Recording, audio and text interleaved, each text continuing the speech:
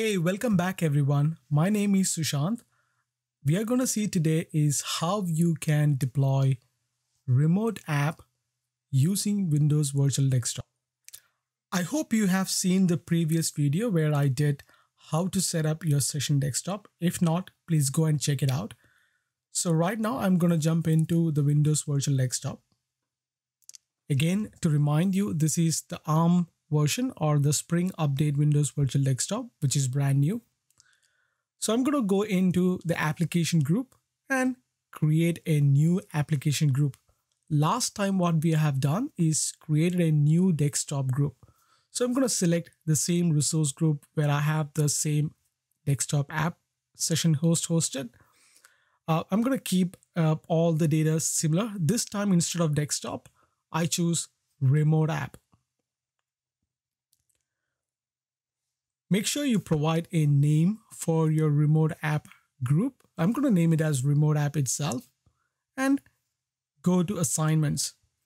The best thing about assignments now is you can either assign a group of users, which was not available on the previous one. So you could very well go and create a security group and put different users within that group. But instead, I'm going to choose two different users, which we created for the last demo. The first user is Bird Person and the second user is Jessica. So that's about the assignment. And the third option is straight away, we are getting an option to pick which application you want to deploy as a remote app. I'm going to select a couple of applications. The first one is Excel. This is going to show me all the list of apps which is installed on that particular session host, which we deployed on the last one. And I chose Paint as the second application. Click Next to select the workspace. You can either leave it as none or create a new workspace. I'm going to attach to the same workspace we created on the previous demo, which is Silver Labs workspace. Click Next to tag. If you want to put a tag, you can place it over here. I'm going to straight away go into Review and Create. Make sure your validation is successful and basically click on Create. And while this deployment is happening, I don't think for RemoteApp it is going to take a lot of time. It hardly took me a minute to complete the deployment process. Click on Go to Resource, straight away take you into the RemoteApp group which we created. So you can navigate through the window to find the options available. We're going to go into Application to make sure that both applications we selected are available. If I need to add a new app, I can straight away click on Add New button and I can add a new app. Again, on the assignments, we have assigned this app for 2 users. What I'm going to do now is I'm going to go to the app. I'm going to subscribe to the URL. I'm going to copy the URL, which I kept it for this demo. I'm going to make sure that all these details which I'm sharing is going to be available in the blog as well. So you can straight away jump into my blog and copy the URL or whatever information you were not able to pick up while watching this video. So make sure to use both side by side. So what I'm going to do now is I'm going to sign in with the person we have assigned to access the remote app. So I'm going to sign in as Bird Person. Put in the password for that particular user. And what's going to happen now is it is going to validate whether this user have any session desktop or remote app assigned for this particular user. So in the previous lab, we have assigned a session desktop. In this lab, we have assigned 2 different apps to this user. So I can directly double tap on that app, which is going to take a little bit of time for the first time to create the profile, things like that in the backend. And this is going to launch the Paint application for the user for the first time.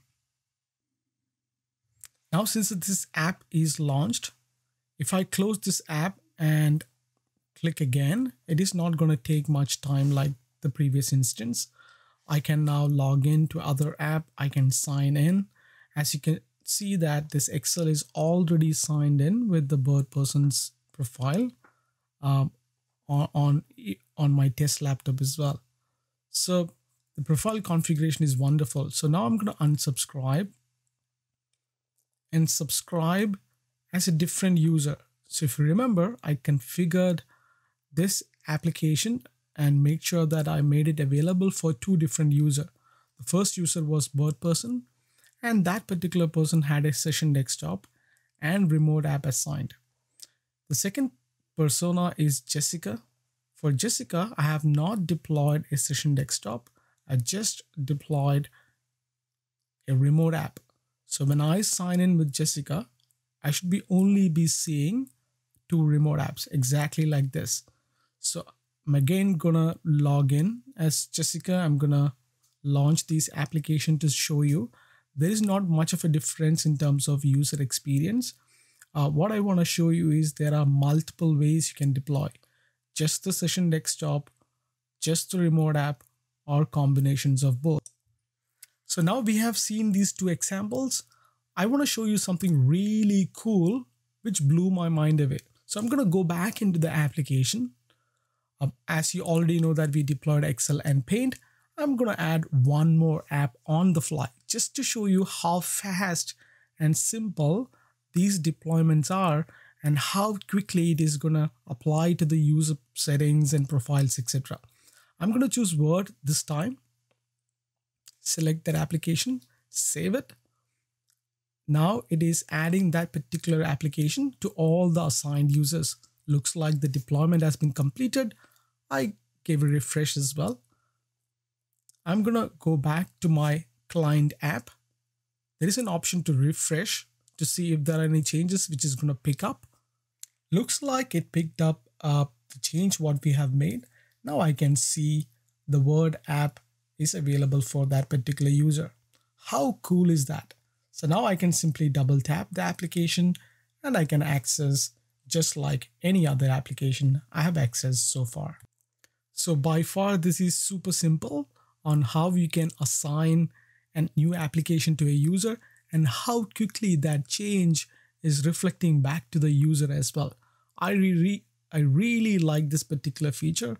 I hope Microsoft is going to add more and more seamless features like this in the future.